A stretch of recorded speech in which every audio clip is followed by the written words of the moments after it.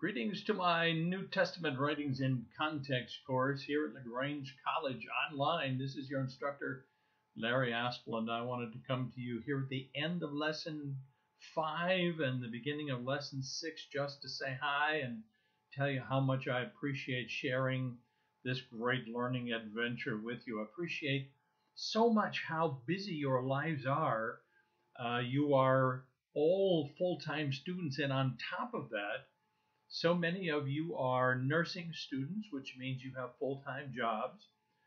Several of you are student athletes, which means you've been very, very busy, not just playing and competing in games, but practicing, getting ready, etc. Some of you have families, big families, busy families, and so I understand this is a huge, busy time of your life, and at the same time, you're doing what is a required core course in the New Testament. Who knew that you would ever take a New Testament course at Lagrange College? But what a great experience it has been. I've so much enjoyed watching you not only complete assignments, but watching your understanding develop, watching you learn from each other, encouraging each other along the way.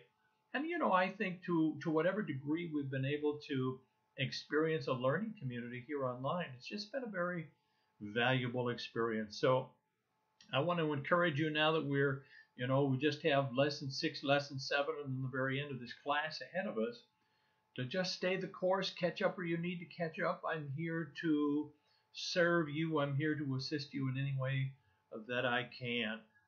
Lesson 6 is focused on what's usually called general epistles: Hebrews, James, 1st, 2nd Peter, 1st and 2nd, 3rd John, Jude, and certainly they're small letters, except for Hebrews, of course, which is a little bit longer, that most people are not that familiar with. Most Christians have not read that much, and so I think this is going to be a very interesting experience for you to kind of get caught up and familiarize yourself. These books are in the New Testament, and so they're important to us. And I think you're going to enjoy exploring them together.